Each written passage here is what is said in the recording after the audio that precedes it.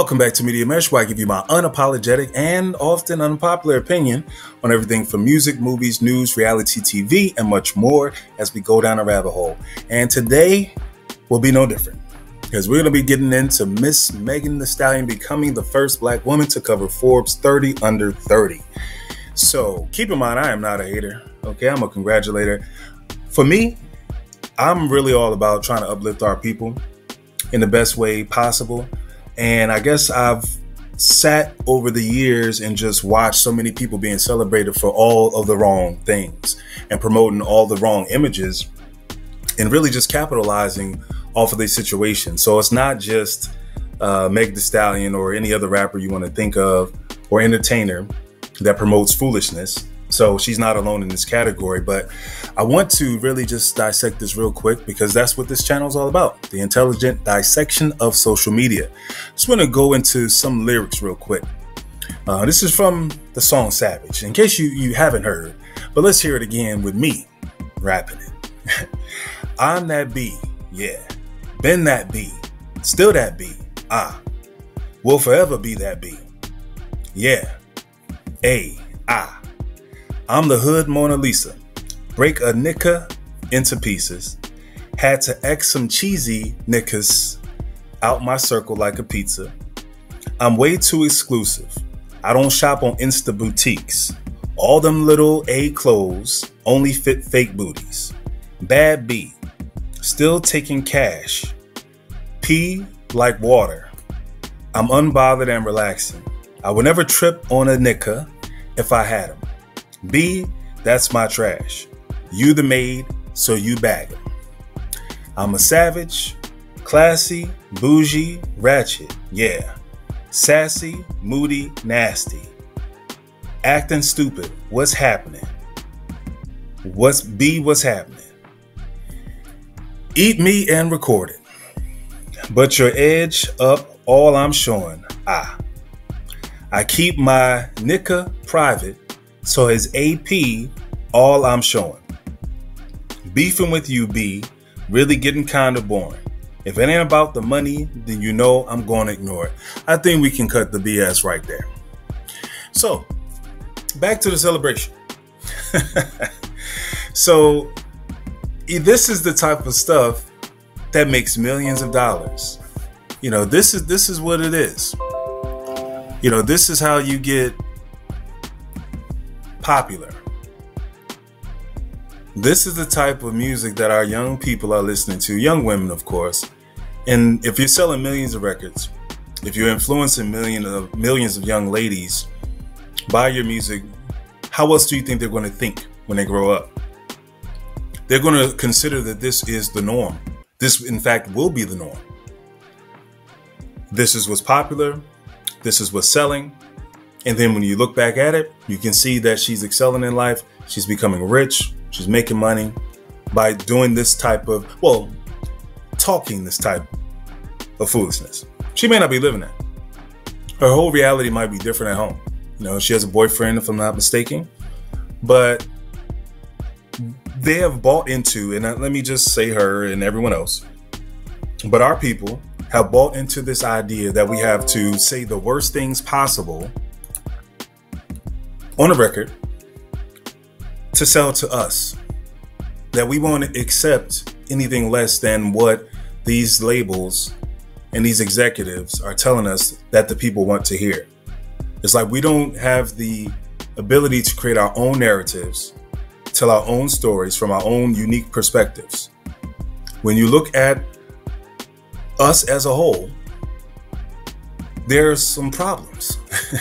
We experience some unique challenges that I don't think any other ethnic group in America faces. Of course, we go back into history, go back in time. We know the whole deal. We know the whole slavery bit and all of that. But we ain't getting into all that right now. But we face some systemic issues that have never been corrected. So we've never really experienced that white picket house in the fence, not the great majority of us. Yes, of course, there's going to be plenty of families who did, but overall, you know, when you look at the projects in whatever city you go to, you know the makeup of that population. You see that there's division in the home. Well, you saw that they pulled the man pretty much out the home. You know, you've seen the feminism rise, which was created for white people, white women. You saw black women embrace that. And so now they're in a dominant role. And I'm not saying it's all men's fault. It's not all women's fault. I'm not getting to that. So don't make no stupid comments about that. I'm not pitting the black man against the black woman. So if you're going to comment, make sure you listen to this video in its entirety before doing so, because if not, you're going to sound crazy. What I'm saying is we are facing so many different challenges as a people, whether it's from selling drugs, from doing the drugs, from our music, our entertainment, just from, you know, the whole feminization of our men. We're being attacked on so many levels, and people are not even seeing the effects down the road. 10, 20 years from now, what will the makeup of the black population look like? Everything is fine in a moment. So yeah, for her, yeah, you know, top 30 under 30 on Forbes. That's amazing for you. What about the people that you're influencing? So you got to keep in mind, these people are extremely selfish. These are chosen puppets. They did whatever they needed to do to get where they need to be. Now, allegedly. Now, we all know what Kanye said. He said his mother was sacrificed. He mentioned Michael Jordan. He mentioned a number of other people who mysteriously had people in their family pass away. So it's all alleged. I wasn't there. I can't confirm or deny. But I'm just saying, there might be something to it. And the end result is one person gets rich. What does that leave the rest of us out here? Not me per se, because I'm gonna be good. But it's for the young people that's being influenced by these type of people. They're glorified in the media. That's all you see. So you cannot sit here and tell me that this will not have an impact on your children. And people say, oh, it starts in the home. You have to raise your children. Yeah, that sounds good. That sounds good. Until they go out on the block, till they go to school. And then now they're being influenced by their peers. Yes, the parents do have a great influence. But how many kids get to a certain age where they want to explore and do whatever it is they want to do for themselves? I mean, we are raising them to be free thinkers, aren't we? We want them to be able to experience life to some degree and be able to make their own decisions based off of what you taught them. But there's nothing that's going to safeguard your child from everything that's in this world. So you can do your best to try to train them up the right way and teach them things like that. But they're still going to be influenced by whatever they have or whatever their focus is on the most. So that's why the schooling is so important, because the teacher has a great influence. They're with your children 8 hours a day. They listen to music. They watch TV.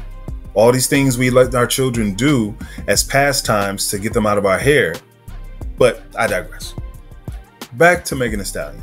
And again, this is not directly just to her, because she's only doing what other people have done before her. So it's not really an attack on her. I'm speaking to a bigger problem, is that we need to start controlling our own narratives. We need to reclaim our own entertainment. We're the most talented. Let's just face it.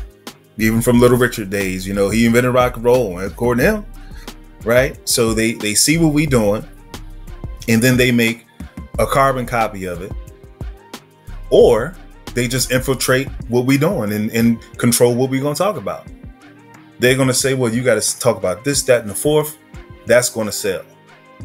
There was a time where you could hear a wide array of hip hop music. You could have the conscious music. You could have, you know, a little gangster, quote unquote, gangster music. You could have a array of things because everybody likes variety. There's nothing wrong with that. But now it's all one and the same. There's only one form of music that's being promoted out here. And you can thank, you know, Puffy for that, you know, because he really took it to the next level. And yeah, I was a fan of Biggie. But at the same time, when we were listening to these records, it wasn't, you know, it was what it was. It's just like more for the lyricism, stuff like that. I'm not saying it was better or worse than what you got today. But at the same time, those of us who were smart enough to realize like, yo, these people are on TV. This is entertainment. This is not actually real life. So I'm not about to adopt the practices that these guys are portraying on a music video, right? I'm not about to start going out here and hustling and doing all these things that's going to lead me into jail. So I'm going to use my common sense. I'm going to get up tomorrow and go to work. I'm going to listen to your music on the way to work, but I'm still going to do something productive with my life and become something for me since I'm not on TV. So all I'm saying is, when are we going to start demanding more from the people that's in the limelight? Or do we ever? Or do we just let it just go? Do we ever take a moment and actually write to BET? Do we write to these record labels? Do we go stand outside of these record labels? Do we demand like other communities? You say something about certain communities, the J community, they're at your door. They're shutting you down. With us, no, it's fine. We sit back and just be, so passive. We're just passive with everything. And that's why everything is just passing us by. Opportunities passing us by. Wealth is passing us by because we're allowing ourselves to be controlled and influenced by people who only care about themselves. They are not concerned about Black people as a whole. They're concerned about their own financial well-being. As she said, she's trying to build something. She's building something. Absolutely. She's building a fortune. She's building an empire on the backs of people like you, not me. And, better yet, she's building a future on the backs of the youth, the young women who will be shaped with a certain mindset if they continue listening to this type of music. So again, this is not just solely about her. I'm just talking about these rappers in general. I'm tired of it. We need to do better. Until next time, peace and love.